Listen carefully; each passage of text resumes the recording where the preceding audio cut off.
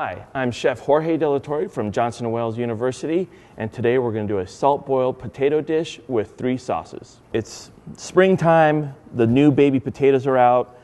We have 3 types that we're going to work with today. We have some Yukons, some Reds, and some purple Peruvians.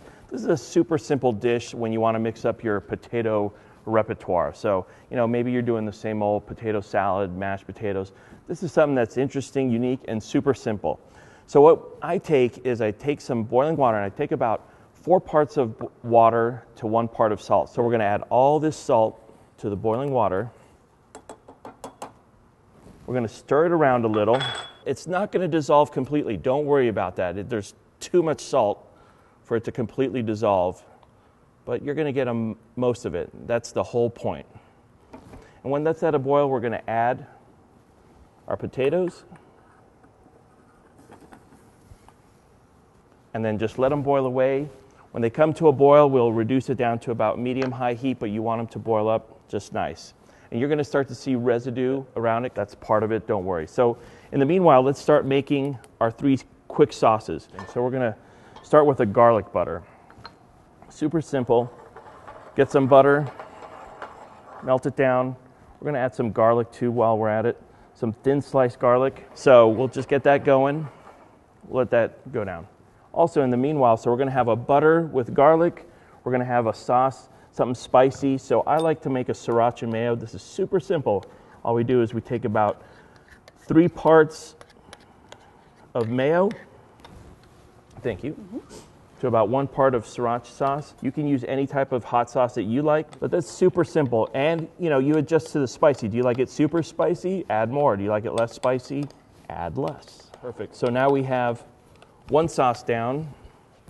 This is at a boil, so we're going to turn this down to about medium. This one's boiling away, so now we're going to make the hardest. So we're going to make a cilantro mojo. So these are some chopped up fresh cilantro. We're going to add a little garlic, or a lot of garlic if you like. I'm going to add, for a little heat, add some serranos. So then I like the cumin flavor. That is a very typical of mojo flavors. Let's have a little cumin, some salt and pepper. A little pepper here, a little salt. We're going to add some red wine vinegar. You could add cherry vinegar, whatever vinegar you have. Don't use balsamic. That'll make it, that's a little too sweet. You want something tart. And then a little olive oil. And this is going to be a dish that's very loose. It's not pureed, and it's something that they can spoon over really nicely. Again, it's a nice balance to the richness of the potato. We're just releasing the flavors of the garlic. We turned it off the heat, and now we'll let it sit. This sauce can be made ahead of time also, if you'd like. So meanwhile, the potatoes are going away. We'll add that up. And these potatoes, for this much, especially small potatoes, they should take about 10 to 15 minutes. And then the key is we just drain them, and then we let them air dry for about 10 minutes. And what happens is they will start to crystallize on top from so much residual salt. So we'll take a look at those through the magic of TV. Can you pass me those?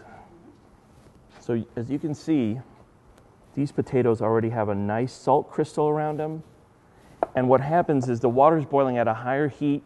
You're going to get a higher boil. It's going to be quicker boiled, the salt in there, and it makes the texture of the potato so creamy. I mean, you were tasting one today, right? It was pretty amazing. It was. Like, you think you've had potatoes before, and then you eat these, and you're like, wow. You can see the crystals. You leave them on. That's kind of the wow factor for your party or as a side dish. And you didn't have to use any special salt, correct? No, that's right. I just happen to use kosher salt because I always do, but you can use any salt. You can see the salt going around the crystals here. This cleans up super quickly, so don't worry about it. And then what you do, here, I'll let you have one. Oh, thank you. And then you can dip in the sauce that you like.